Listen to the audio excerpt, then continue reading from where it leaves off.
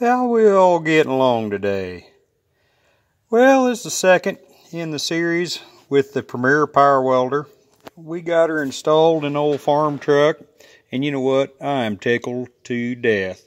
That thing performs really well. A little different to learn to weld with. I've ran a few beads with it now, got her put in, but I think I'm going to be totally happy with it. Got the 115 volt outlet there. I played with the grinder and ran a drill off of it. Says you're not supposed to run variable speed equipment. It's kind of hard on them, but it'll work. It'll serve the purpose for out in the field to save me from having to carry that Miller Big 40G. And I tell you what, it was not hard to install at all. Could have done that in my sleep. I did do something a little different. I mounted her inside of an ammo can down inside the hood because I'm always slinging mud and stuff up here in the hood. And awful expensive little toy to have out there exposed. So I cut the hole there in the side, ran the leads out, moved the voltage regulator to the outside to keep it cool. Got her all sealed up nice and tight. I figured y'all probably already know how to weld, but I'll just run through the install a little bit just to show you how easy it was. So it's got one wire. It's probably like a trigger wire. It has to go to the ignition switch, so that's probably activates the charge. So you want it to be switched. It's a brown wire. Just ran her in through the fender well there. Got her tied into the fuse box.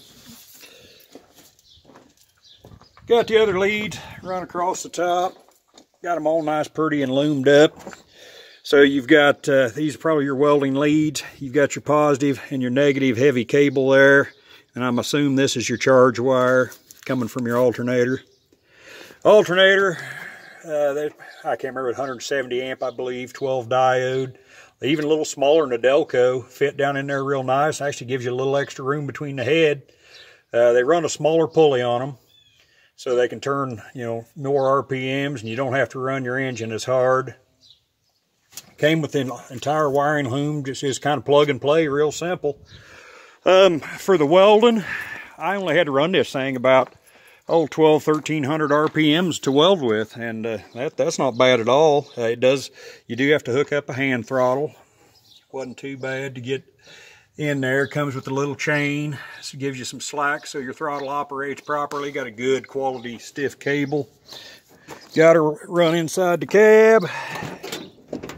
Got her mounted down there. Just get the idler up a little bit. That's kind of like redneck cruise control. I tried her out on the road a while ago. That was pretty cool. My old trucks never had cruise control. To run the power tools, you have to idle it up just a little bit more, but I still wasn't over about 1,700 RPMs. Went ahead and ordered the welding leads with it from Premier Power, and I was happy I did. Them some pretty good little leads. They'll definitely serve the purpose, and that kind of stuff's getting hard to come by around my neck of the woods. And I know old copper cable's gotten expensive as heck, so I think I still came out on top. And if I didn't say so, I did in the last video, the customer service was spot on. I ordered that thing in the evening. They called the very next day wanting to verify, my truck that I was going to put it on. Wanted to make sure that I wanted the old single pulley instead of the flat belt.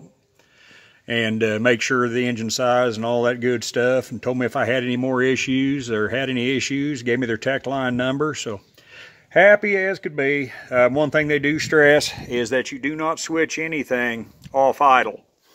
So in order to switch it on weld, you have to have it idling. Then you come out here and flip the switch. Same with the power tool setting, and then before you switch off, you let her idle back down. If not, she's hard on the relays and stuff inside, and you'll end up replacing stuff. So, got any questions or comments, be sure and leave them. Like and subscribe. Always up to something. The old farm truck, she's coming along good. She's getting ready to get onboard air compressor. I've had this big old ugly bumper on the front for years. I just think that thing's been dying to be an air tank. So I tapped her out today. Got pipe fitting down in there. So the next thing she's going to be getting is a couple air compressors. Yep, y'all have a happy holiday. Catch you later.